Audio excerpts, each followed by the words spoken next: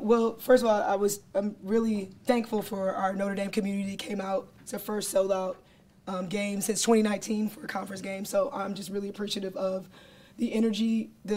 Our fans just really, they're just so amazing.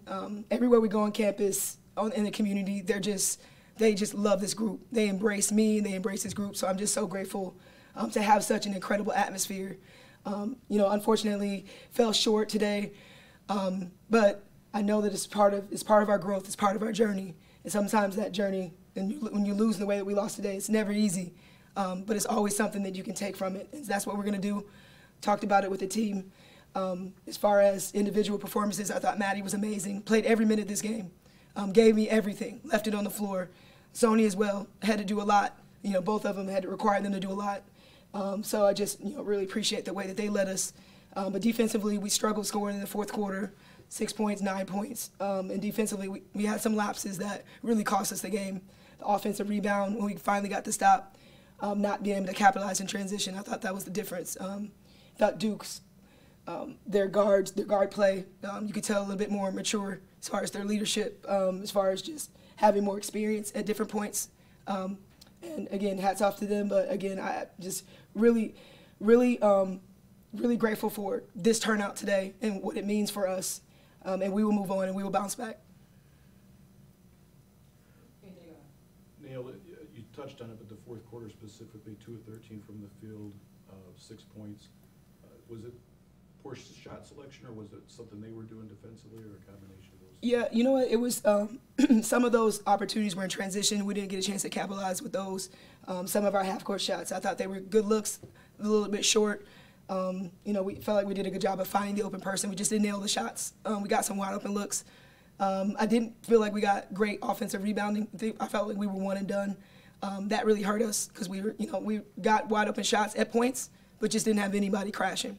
But yeah, I mean, normally when you go on lows like that, you got to rely on your defense. And again, they only scored 9 points, but every stop matters, every possession matters. What was the most frustrating part of that fourth quarter for you? A frustrating moment? Yeah, I mean, I just felt like, offensively, we just couldn't find the ball to go in the basket, to be honest. There was a bunch of plays back to back to back that we were just so close. We just couldn't get over that hump. And I felt like even though it was a 1-point game, energetically, if we had made, I think it was a basket in transition or one of our shots, I thought it was going to explode going up. So that's what I was waiting on. But yeah, again, 2 for 13, that's tough. Coach, at 55-52, what was kind of the play design there? Olivia obviously going quick up the court, turnover, but what were you trying to get to, I guess, in that moment? Yeah, I was trying to get a quick score, get her downhill. So instead of kind of a flat screen, so wanted her to get downhill. But that was the idea: get quick paint touch, turn around, try to get a stop, get a foul, advance it, and try to run the play. Was there any discussion about trying to go for a 3 maybe for the last shot, or just quick 2 and then? Yeah, just from we were in some late game situation we're working on this week, I wanted to get Liv to get downhill. We had 15 seconds. She got there in about 3 seconds. So I was trying to go for 2 first before I went for the 3. You have played small for much today, obviously without Lauren, but also Kylie Watson wasn't on the floor for a lot of the game. How does that kind of change the way you play when you need to kind of tinker with the lineup as much as you had over these last few games, and especially today? Yeah, I mean, I have to adjust a lot with what's going on. I felt like Maddie was doing a great job of being at the 5 is more of a threat, having 4 guards more of a threat on the floor. So I was trying to mix it up, throw them off a little bit, and then I try not to be saying the same thing too long for them to get comfortable. I thought KK's been doing a great job of being inside out, showing some different looks offensively. I was trying to do some things offensively, so that's why I switched it up a little bit. When they went to their 2 bigs, I went back to my 2 bigs. And for Maddie, you obviously played kind of a bunch of different roles today. Can you talk about that versatility, that kind of being on the court for all 40 minutes, but also not just doing the same thing, kind of switching around depending on what was needed by the team? Yeah, I mean, like Coach said, from Dara and Ebo, obviously they bring a lot to the table. And without them, we have different players that have to step up every night. So just being that player, whatever coach needs is whatever my team needs, to just try and step up and do that. What could Lauren have brought to this particular game had she been able to go today? I mean, our paint presence, they scored us in the paint. Evo does a great job of being a great go-to scorer on the block. her size, her ability to rebound, and her defense, post defense. So, we're lacking that right now. But again, I know that Nat, Kylie, Maddie are taking more reps at that to try to help.